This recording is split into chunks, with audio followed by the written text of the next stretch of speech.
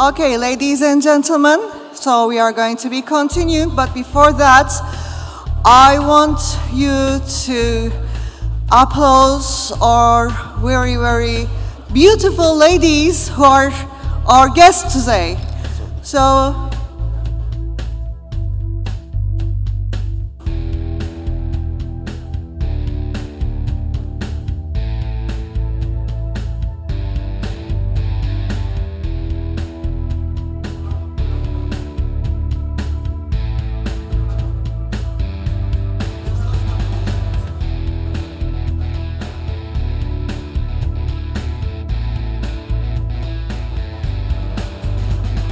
okay, so we have very beautiful guests here, our football teams.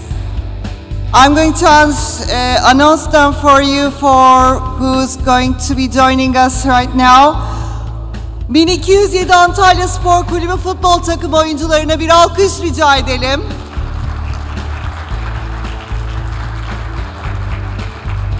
Antalya Deniz Spor Kadın Futbol Takımı, onlara da bir alkış rica edelim.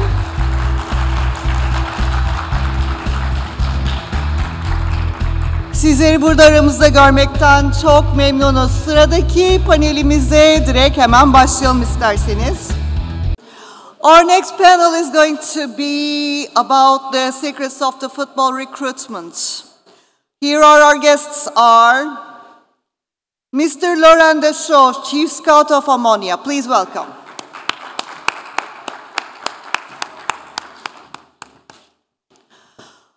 Marcelo Salazar, Football Executive Director of El Nasser.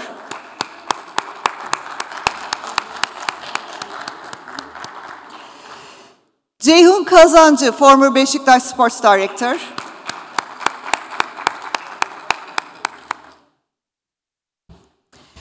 Nikola Inocentin, former Sports Director of El Fateh.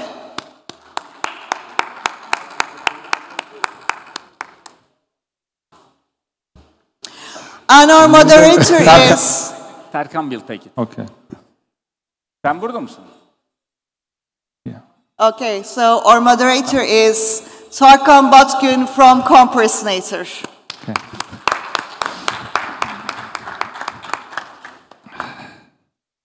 I'm going to move moderating. No problem. Before I go, I would like to introduce you our young football players that they are coming. 1207 Antalya Spor Kulübü A takım futbolcuları ve Antalya Deniz Spor Kulübü futbolcuları bugün bizimle beraberler. The stage is yours.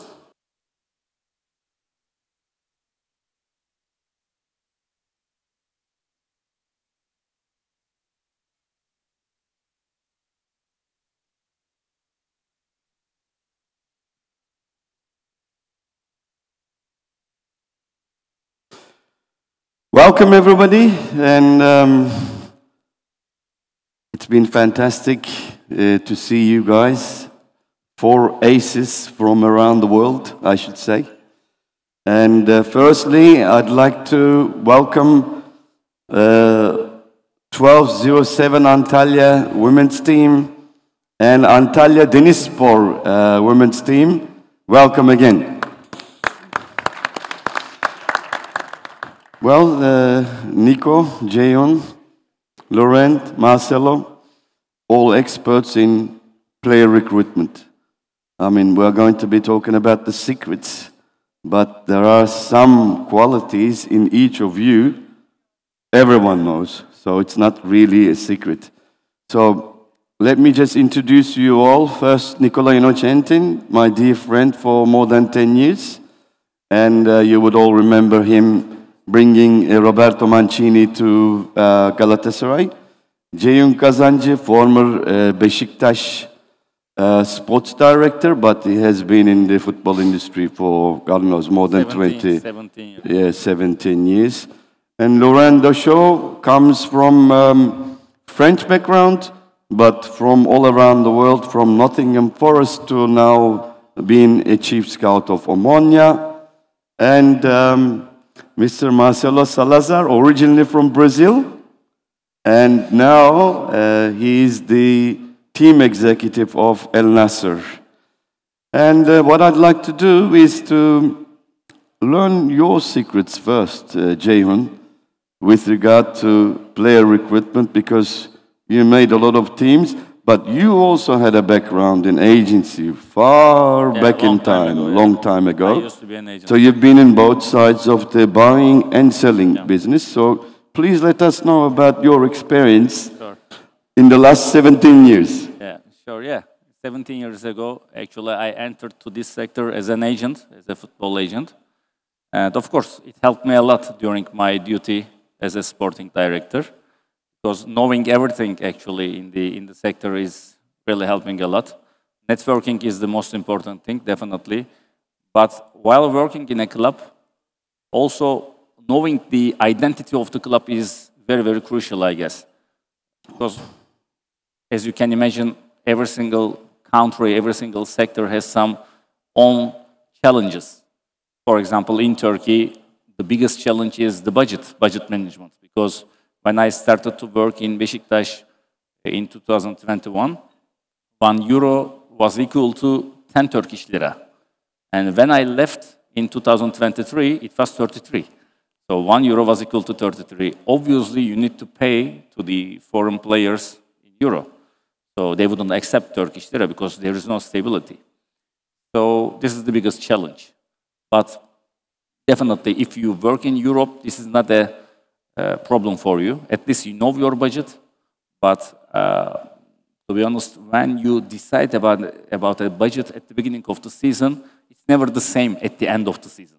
That's the biggest challenge for Turkish clubs, for Turkish sporting directors. Secondly, definitely you need to have a harmony with the coach. First of all, you need to identify the needs of the club. Afterwards, according to your budget, you need to focus on the players that you need, on the positions that you need. And for sure, we use some softwares to identify the correct players to put in the team. And afterwards, you start to negotiate everything. And but before, for Turkish market, as you can imagine, as my colleagues know very well, mostly before we were always trying to sign some experienced and old players, but very, very well known in Turkish market, in front of the fans, actually, in the eyes of the fans. So I think this is one of the biggest mistakes in Turkish market, because, okay, you might be the last stop of that player, and you never know how ambitious he is.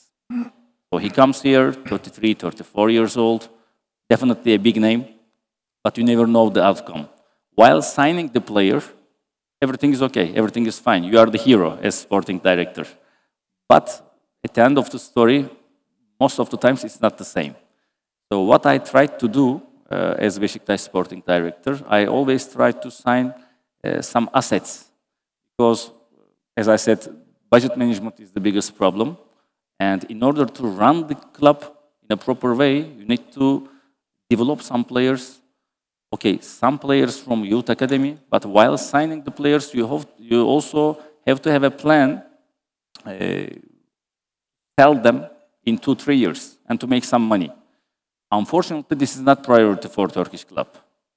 And for short term, as I said, for a sporting director, this is not a big problem. But in 2-3 years, see that this is a huge problem for Turkish clubs. Yesterday, I'm not sure if you saw, FIFA made a declaration, 7 clubs in Turkey, they will have restrictions. Transfer ban. Yeah, they are banned now for 3 transfer window. This is not acceptable. So they made this decision for 21 clubs, and 7 of them out of 21 are from Turkey. Doesn't make any sense. So somebody should stop this. As I said, as a sporting director, that was my aim. But it's not easy, because in Beşiktaş you have 25 million fans. They don't care. They and you always need to buy the best. For sure, and they're going to play today and score tomorrow. You need to make them happy. Exactly. There is no patience. You need to make them happy while signing the player, during the process, and while selling the player. It's always very cheap when you sell a player. If you sell for 5 million, they are not happy. They want 10. They want 15 million. But while signing a player, if you sign a player for 3 million, it's very expensive. So and they need some big names at the same time. So you need to find the balance as a sporting Also, director. bringing the player is another case. Definitely. Because So, they're going to European clubs in a half price when they either want to come to Turkey or they want to come to Saudi, even to Cyprus. that's normal. They ask astronomical numbers. Our advantage is when we mention a number for salary to a player, it's always net. But when you mention a number in Europe, it's always gross, and they will pay, of course, depending to the country, it's maybe 45%, sometimes 50% tax they need to pay. But in Turkey, if we pay 1 million to a player, it's 1 million. It will come to his pocket. So that's our advantage. But they always have some questions about the question marks in their minds about the regular payments, because we are very famous about paying late. And most of the times they need to go to court, etc. They don't want to bother themselves with those problems. But as Beşiktaş, we always paid on time because we knew our budget very well. We knew how much we can pay. But while convincing the player, definitely these are the questions coming from them. As I said, as a sporting director, you need to find the balance. You cannot, of course, make everyone happy. But at least you need to find the balance, and at the end of the day, if you win, you are successful. If you don't win, you cannot stay. This is not a very, very stable sector, actually. Thank you, Ceyhun. Now I will bring the ball to Nicola Innocentin. Nico also is to come from both sides, but now the interesting thing that I've taken a note, the FIFA Diploma Club Management course, which is the highest level, I guess, education. And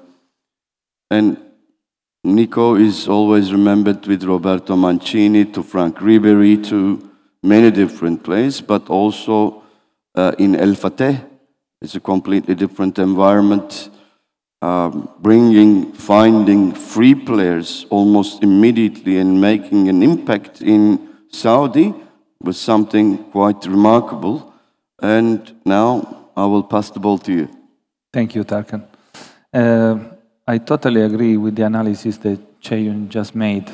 First of all, you need to understand in which club you are working, in which environment you are working. Because, for example, me and Marcelo, I was still working in Saudi Arabia, same league, but two different clubs. Okay? Worlds, actually. Yes. So I think that later on, it might add something to what I'm saying now. You need to understand immediately, where you are, which are the goal of your team, because according to that, you make your plan. Okay? So in Al Fateh, for example, I had a limited budget, but I knew that still I couldn't bring a player that, for example, I knew from the past, and maybe they were not that well known, but they could have got a strong impact to the league. Also bringing Slaven Bilic also. Yes, that's part of the whole plan. That was actually the beginning, but not every time a sporting director have the possibility to choose the coach or to bring the coach, because maybe you work in a club that the coach was already there. So in this case, I was lucky, had to find a coach too. So actually, I didn't make any signing before appointing the coach, because that for me was also a sign of respect for the coach himself, whatever coach I would have chosen. And then together with the coach, we went through the list of the potential player, and we choose the one functional for us. Because at the end of the day, imagine the player acquisition as a puzzle, okay? You shouldn't get the piece of the puzzle that you like. You should find what you need, okay? Sometimes you have to bring in players that in another situation you won't take, but those players, the one that make function the whole mechanism, It's like, imagine you have a Rolex and you have a Patek Philippe, okay? Two luxury watches. But if you dismantle those watches, you won't build a third luxury watches, because every watch works with those components. So basically, again, I was lucky to choose the coach. Together with him, we identify where we should find players to improve and create, again, another word that you use, the balance. Because at the end of the day, it's important to create a balance. Even in top club, for example, in Saudi, you have to consider the balance. Because when you bring top players, the risk is that they won't match together, even if they are top players. So, you know, I think finding this balance, it's the key. And this is the starting point to bring in a club functional players. Also because another point that you mentioned, in Saudi, everyone comes getting a netto salary, and is a big net salary. But when then you have to sell those players, things come hard. Because almost impossible. Yeah, if a player from Saudi got 4 million net, it will be almost 8 million gross in Europe. And when we are required to find a solution for those players, it's hard. Because the clubs in Europe will tell, guys, we don't have the money to pay the salary. Therefore, the selection process is a crucial part. For example, I remember transferring Denayer, and now he's one of the best centre-backs. So how was that story? Yeah, well, the story was that I think in our job, even if you are not working in this moment in a club, you should look an eye on the market constantly. Because this is the only way to remain updated, and when you get a job, you are good to go. And you have to diversify, you know, the type of players, you know, that you're going to put in your own files. Because if tomorrow, inshallah, I will go in a top Saudi club, I know that I have to targeting certain players. But if I go to a medium-low club, you know, with different target goals, complete different. Yes. So in the example you mentioned, Jason Denayer is a player that I used to know before as a profile. And I was just waiting to know for the Saudi Pro League how much money I had. So because if you don't know your budget, it's like if you drive without having the coordinates of where you have to go. Once I know how much money I could rely on, and then it took 10 days to identify, you know, to narrow the circle and say, okay, those are the players I can aim for. Jason was free transfer, 28 years old, you know, with a great CV on the past. So I told the board, I think this is the player we need to improve. And mentioning the use of the data, for me, it's extremely important, you know, but you have to contextualize the data use. Because sometimes, for example, the last data of Jason weren't that amazing. But then you have to go 1 year back, 2 years back, you know, and try to envision if this player in a different environment, you know, could work. Because sometimes you take a player that on the paper, you know, is a talent, and then you bring it to your team and it doesn't perform. And in my opinion, someone who is good cannot, you know, forget how to play football in a few months later. I mean, you're dealing with humans, and the human behavior changes against the weather, against the family condition, against everything. Yeah. The money, payments on time. So there are a lot of different equations to form, and plus a different country. Yeah. So in one country, for example, a Nordic person comes to Saudi or Turkey or even Cyprus, so very different dynamics. That part is crucial. For example, in the player acquisition, what I request to the club, for example, to the media house or the marketing department, I ask them to prepare 3 different presentations. One, it's made for player and family, because they need to know where they're coming, you know, if there are international school, hospital, airport, because, you know, with the player, normally there is a family, there are kids. And the player is looking to the financial part, you know, the sports project, but the wife doesn't care about that part. Or better saying, is not the priority. For the wife is, are there good school? Is there a kindergarten? You know, how is the health system? And so on. So I asked the club to prepare a presentation to pitch well, you know, the city, the club, in this way. Then there is the institutional presentation, and then there is the marketing presentation. But that presentation helped the sport director to convince someone to come, in this case, in a city, Halassa, that is not Riyadh or Jeddah. I remember when I spoke to Slaven Bilic, he asked me, how is the city there? And my answer was, well, Slaven, we have 2.5 million palms. It's the biggest one. And he was laughing. He said, what are you going to do with the palms? But I had to find, you know, some value regarding the place. Anyway, thank you, Nico. We'll come back to you.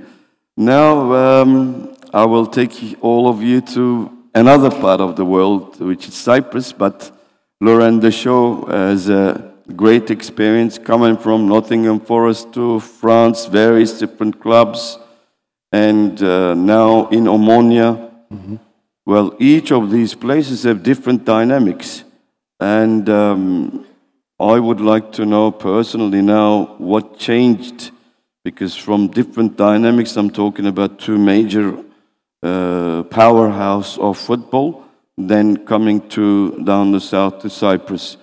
So what changed actually in this player recruitment and scouting process? Mm-hmm. Good morning, everybody. I would like first to put the focus on my experience on the French market, because it's different than Saudi, for example. I had the opportunity to stay 4 years as a sporting director in Grenoble, in Ligue 2, which is one of the best second league, let's say, in Europe. And the approach was totally different than Saudi, Cyprus, Turkey, Greece, that kind of countries. You know, in France, we have the know-how and the knowledge to develop young players, especially in second league.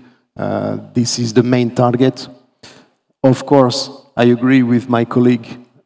You never play the same style, or you haven't got the same environment, depending on the city, the club where you are.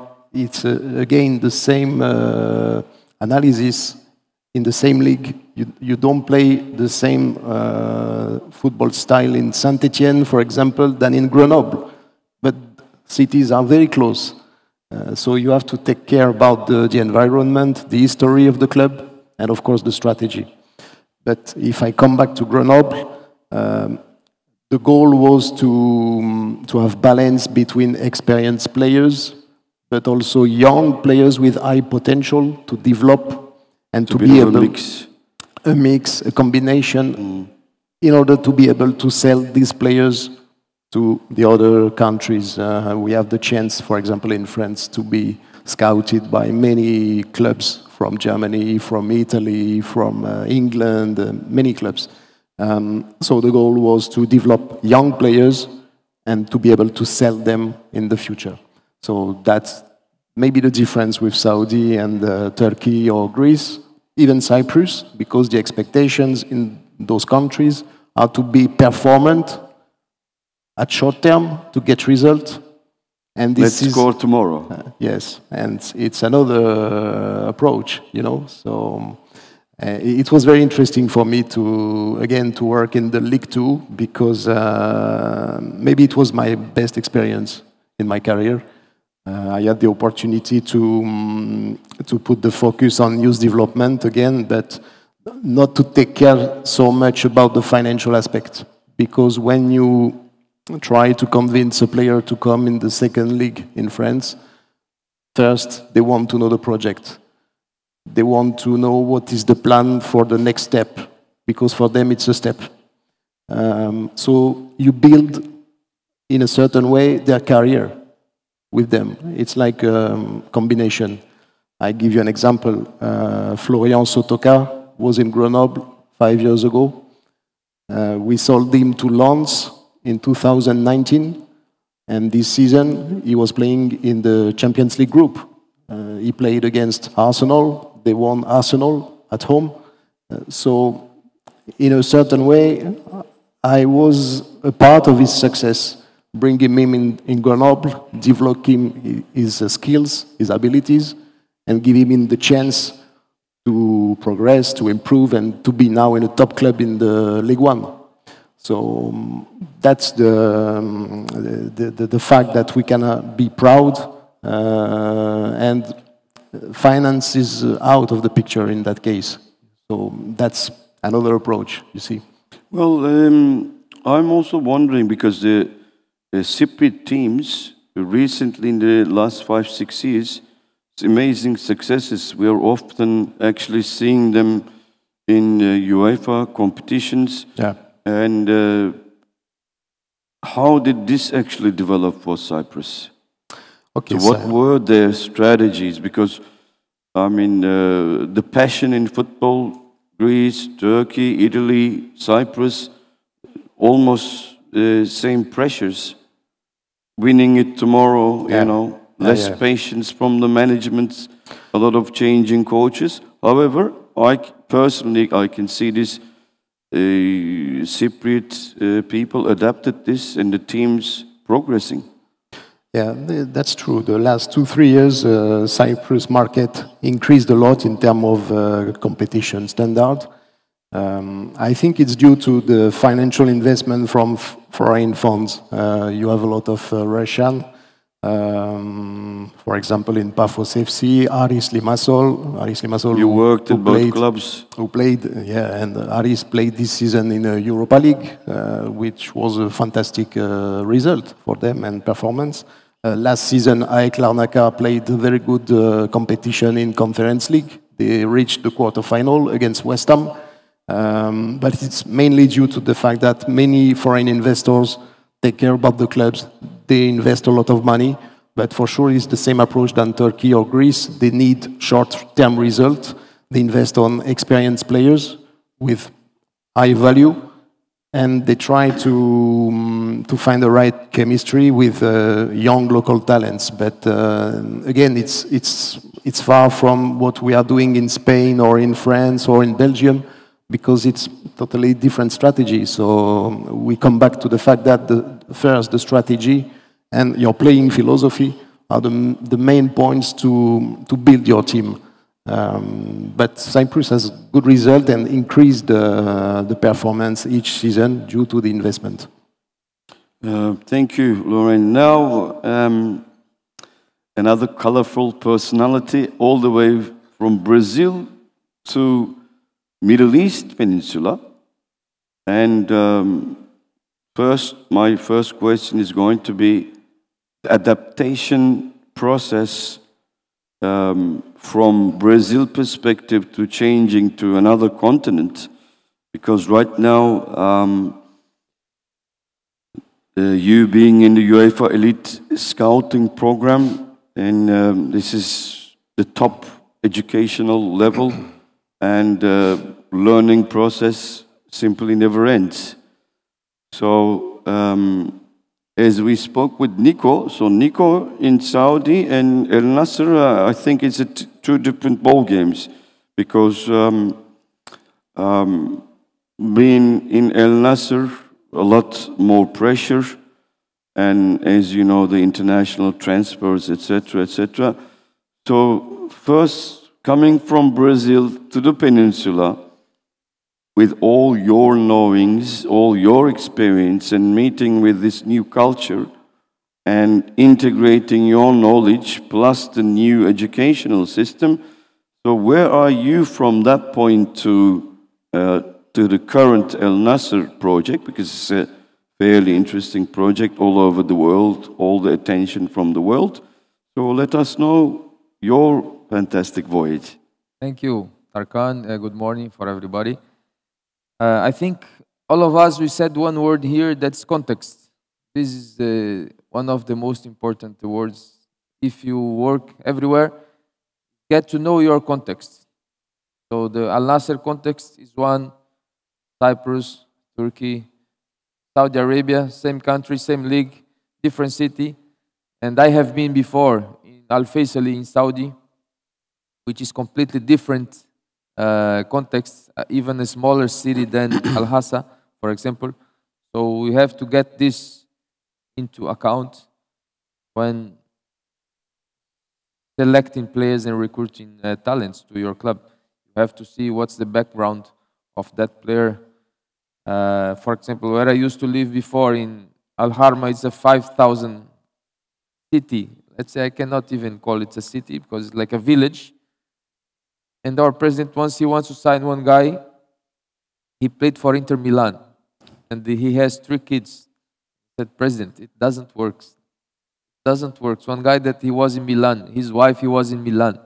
His kids, they will not come here. And they have been all the way together. So either they will be separated and his concentration will not be here, either he will be fed up if he brings his family here. So I have been living abroad, as you mentioned. I left Brazil in 2001. So I already passed in Belgium, in Spain, in 3 different cities, in Kuwait, now in Saudi, 2 different cities. So I think the key is the willingness, first of all, to adapt. Because if you accept a challenge, at the end, you have to say, okay, why I accept this challenge? So I'm going there with a good mentality to understand that anywhere in the world, either in Brazil, in Europe, in Middle East, West Asia, USA, you have good things, you have bad things. You have depressed people that lives in front of the sea, and you have happy people who lives in the favelas in Brazil, and they barely have water to drink. So it's not focus on the place, but focus on yourself. And okay, I have a mission, I have something that I want to achieve, and if to achieve this goal, I have to pass somehow some difficulties. But if you have this willingness to adapt, things will be much easier. So the secret, if I have to summarize, context and adaptation. You have to be very careful with these 2 things before taking any decision. Kind of studying where you are, what are the goals, and then you take decisions. Nico, well, obviously, we're talking about the secrets of player recruitment. How was your, because coming from Italy, you being a player also in the MLS days and played in Germany, very different places, and with your experience in the last experience in Al Fateh, how was this data-driven approach that I know, how did you implement your ideas to Al Fateh? And how were you able to speak the same data language in the club? Yes, that's a good question, because when you have to interact with the decision maker, in the club, so the board or the president, depend who is the one that gives the final words, you have to try to let him understand your ideas. So why you would like to bring this player and not that player. Okay, so as I said before, for one particular player that at the end I brought to Al Fateh, Jason Denier, the data itself, of the previous year were not that amazing. But if you knew the profile, from the past, then you can challenging your board and the president say, guys, I think this is what we need, And for example, when some data doesn't help you, even though they reflect the reality of the previous year, then you have to call your network. For example, without hiding anything, I make a couple of phone calls, put the loudspeaker with sporting director where this guy was previously, coaches who coached these guys previously, Belgian national team medical department, because they wanted to be sure that they didn't, had bad injuries. So also, those are data. Information are data. Okay, so data are not just the numbers. Okay, data can be hidden story about the player. For example, nowadays everyone is in the social media, and also an information and a tip for the ladies of the team that are present here today. Take care about your social page, because clubs are looking at that. Social page speak about you. I remember I had a meeting with Manchester United in the past about 2 big players. I cannot disclose the name, but two different profiles, and the social media were clearly showing that those players, both grades, were totally different. So those information are important. There are clubs that hire psychologists to analyze the social pages. So back to your question, I try to, that's also depend of the level of the person you're talking to in terms of knowledge. If your president or the board doesn't have a certain knowledge, I cannot bring to them graphics that they will not understand. I have to summarize the information. Therefore, it is important for me, while organizing a club, to have each person in his own role capable to bring you the information needed to be reported to the final person that has to listen to the information. Because, for example, a data analyst, if he talks directly to the president or the board, sometimes will create confusion, because he has elements that those people cannot understand. So either you instruct the data analyst how to speak to the main management, or you create a communication with the data analyst, and together with him, you create the way to communicate to the main management. And this is the way how you can explain better your idea. And I think also ideas need to be explained, because this is what gives you the strength as executive to explain why you choose one player. Of course, you have to take your responsibility, because we don't have the magic ball. So sometimes you bring player again that will not work as expected. But this is why our role is much more than just watch a game and look to the data. When you have to bring a player, you have to see the whole context. Marcelo before mentioned something very important. If you bring a player, the family is not there, or if you bring a player like the other player I brought to Alaza, he had a special needs due to his family situation, and they need to consider that. So my first priority became to fix that problem even before he ended up to the club. Because I remember the first match he played, just to give you a visual image for that, he came into the pitch, and the first things he did, he was watching on the stand to see if his family was there. He was not thinking about, actually it was the match against us, So when I saw him, I was like, hey, wait a minute, why is looking in the stands, and until he doesn't see and find the family, he's not ready to play. Wow, guys, this is something important. So that part must be fixed as soon as possible. Then the player is ready to go. Great, Nico. Now my second question to Jehan. Well, it's a common problem anyway. Sports directors or chief scouts receive offers from agencies. Presidents receive, or board members receive offers. And coach receives offers. Assistant coach receives offers. And the combination of all is a big, huge, massive difficulty, especially in the Turkish league, right? So how did you manage this coordination at the time of Beşiktaş? Well, is this such a difficult? Sure, it is. Of course, it depends on the club, but I was a bit lucky about this, because I was the only contact point for all the agents. Even if an agent make an offer to president or to the coach or to the assistant coach, etc., they were all sending me all the offers, and I was the only one, or my team was the only contact people speaking with the agents. So I was a bit lucky. But you're right, especially other clubs in Turkey, I hear and I really know about this. Most of the presidents, they try to make the deals directly. They don't have any idea about the market, about the quality of the player. But at the end of the day, as Nico said, first of all, you need to convince the president, the decision maker, about your ideas. Once he is convinced that you are the guy who will make this deal in a proper way, then he will also orient you all the offers coming to him. So, as I said, I was a bit lucky in Beşiktaş about this, because the president had full confidence on me, and he was always giving my contact details to every single agent trying to make the deal through him.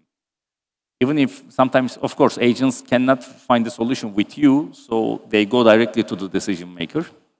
So this is the way that we all experienced, I'm sure. But I was lucky, as I said. I mean, he was always telling, no, Jeyun is the guy, so you have to do this through him.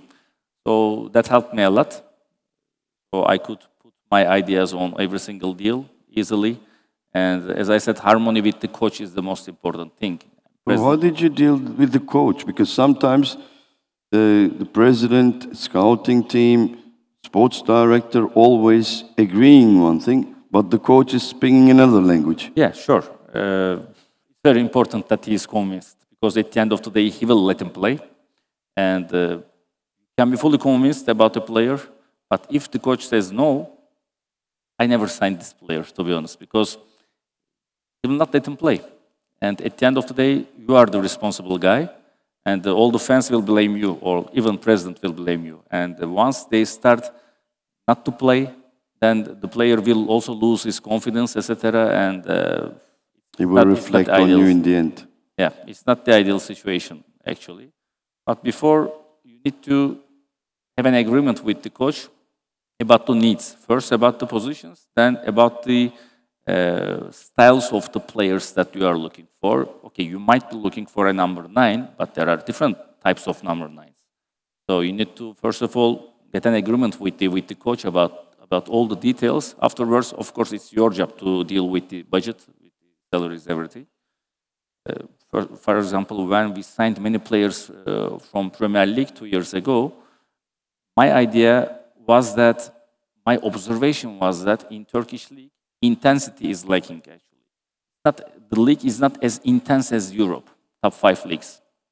So in order to compete with European teams, first of all, we need to increase the level of the intensity on the pitch. That's why we signed many players from Premier League. But that was also the idea of the coach. So we had total agreement with him. Afterwards, it was really easy for me to close the deals, everything, because he was also helping me while convincing the players, by the way. This is also a very important point. If you don't have an agreement with the coach, you will not have a meeting altogether. But sometimes, okay, the player asks some questions about life, about salary, everything, but about the plans of the coach also, I'm sure he has some ideas, some questions.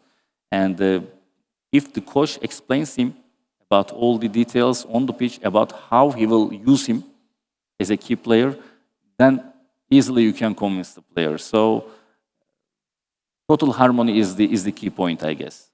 Decision makers, coaches, sporting directors, they all have to be on the same page so that you can create a good story.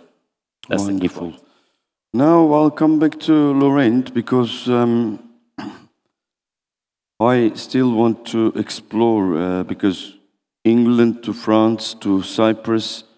So for example, as a chief scout or a sports director, how was this harmony established in France versus Cyprus? Because Cyprus, Greece, Turkey, more of a president, you know, the last decision, even before the coach. So how is it like in France to Cyprus? Yeah, it's different. Again, it's different, I think, of culture. In France, the sporting director takes the responsibility to define the sports policy, to define also a process, how to work, how to build your scouting department, how to build the team, what kind of playing philosophy you are going to set up with your coach. And the president never interferes, really. You take the responsibility and you are judged at the end of the season. If you have results, everything is perfect. When you go to countries like Greece, because I was also in Aris Thessaloniki, and it was a fantastic example. I like a lot President Karipidis, but he is typically the president who wants to make the team, to take care about the marketing, take care about the business, to be sometimes the coach, to sit on the bench in the game. So you have to adapt yourself to that kind of environment, but for sure it's totally different than France. It's another culture, another planet even. And yes, I think we come back again to the same context. That means, for example, in Spain, in France, in Belgium, you have time to develop a project, generally for 2-3 seasons. So we are on a medium-term goal.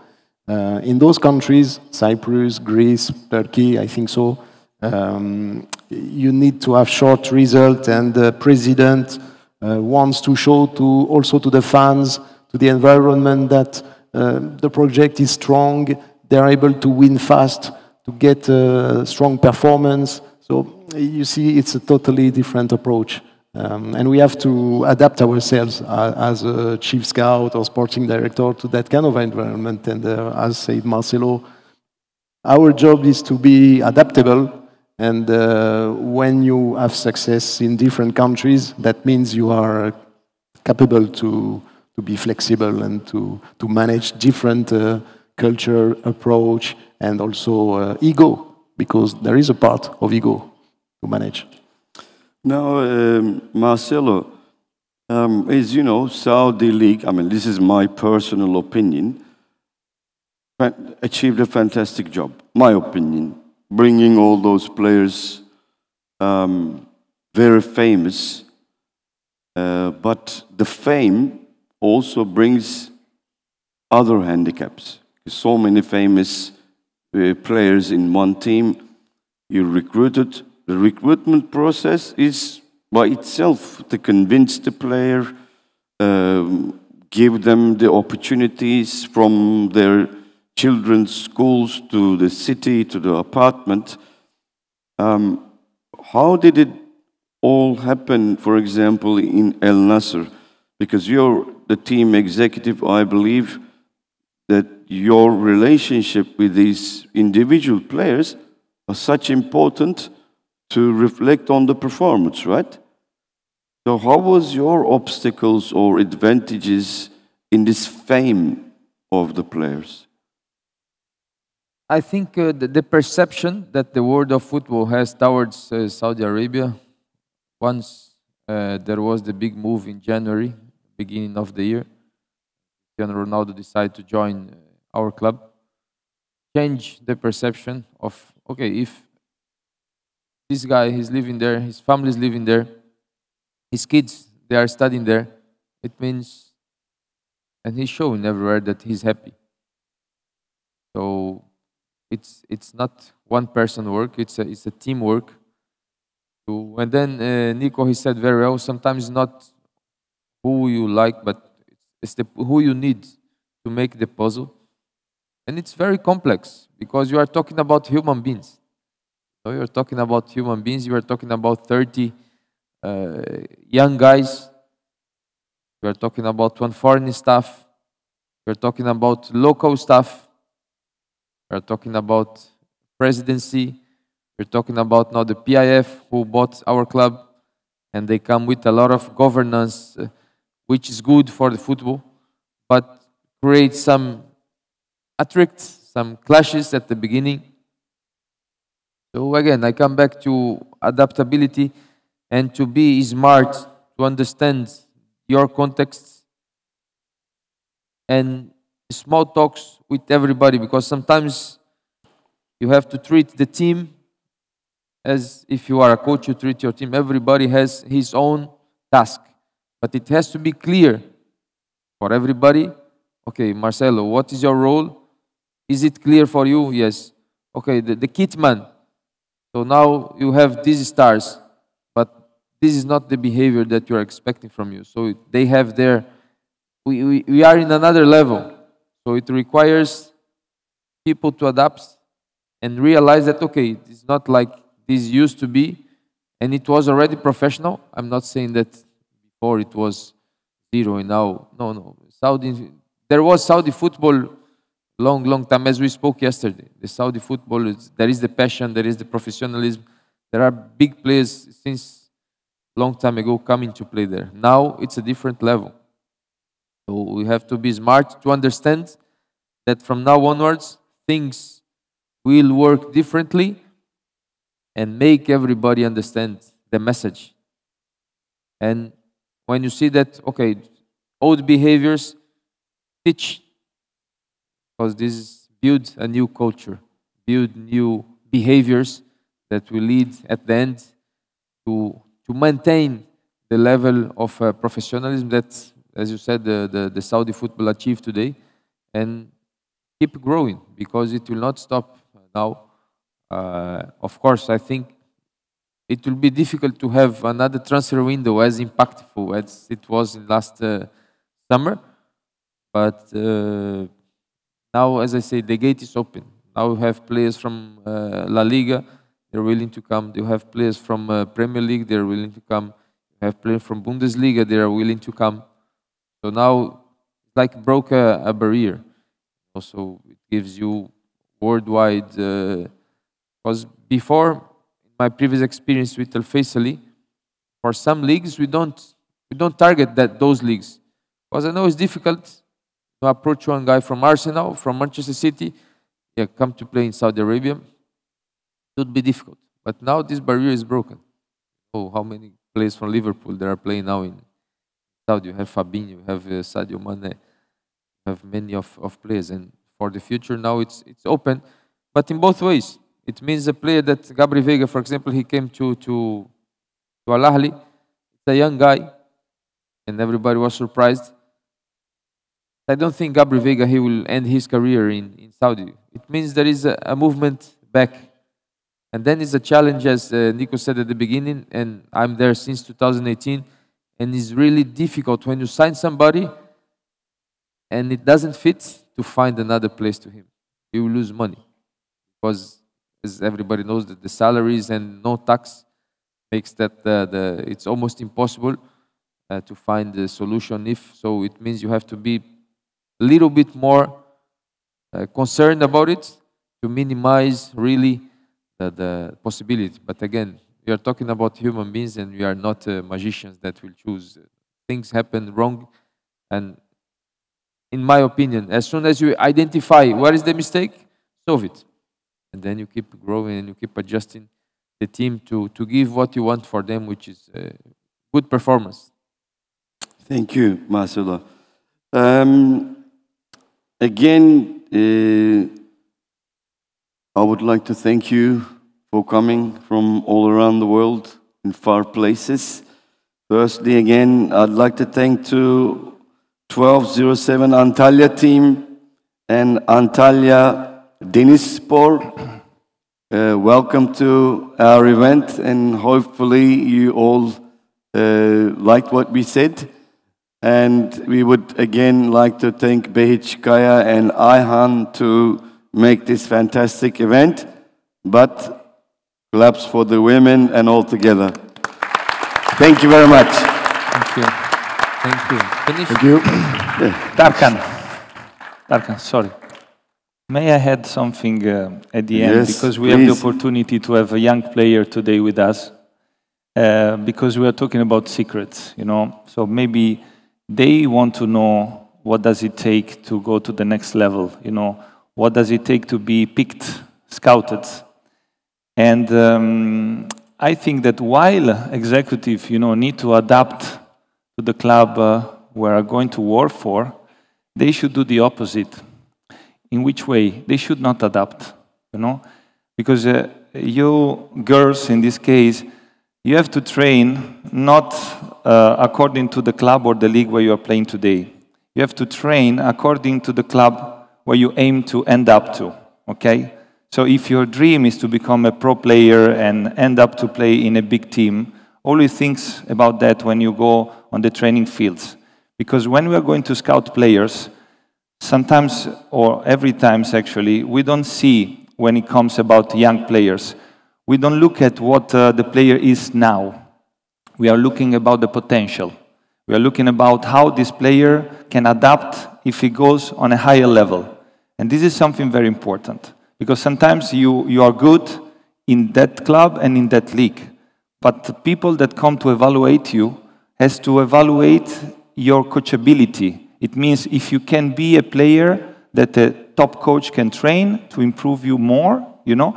So keep in mind that when you go on the training field, because this is a little secret, you know, that we can reveal to you as an executive, as a people that scout player around the world, that it's very important. A player that can show that would have much more chance to be chosen than others that are just good in that particular moment. Thank you for that. And thank you for all coming. And we want to take questions in this session. Thank you. Thank you. Thank you very much. thank you. And our next, we took the photos before, or we'll take it again because we still have time. Can you remove the Fotoğraf. Yeah, check it.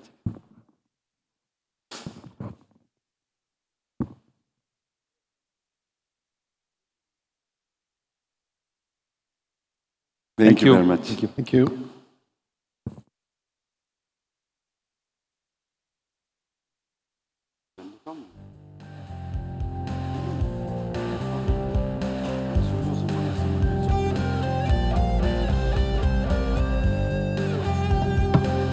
Thanks a lot to Laurent Deschaux, Marcel Salazar, Ceyhun Kazancı, Nicole Innocentin, and Tarkan Batgün.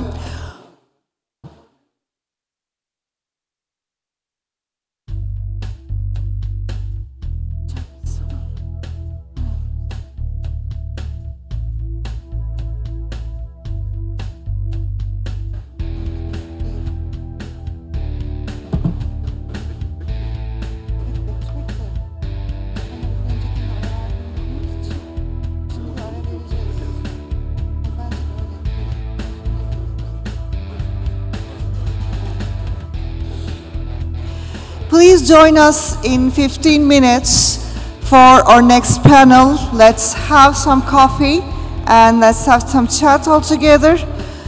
Genç futbolcu arkadaşlarımı da burada insanlarla tanışmaya, sohbet etmeye davet ediyorum. Sizler de lütfen kahve arasında bizlerle bol bol sohbet edin. See you in 15 minutes.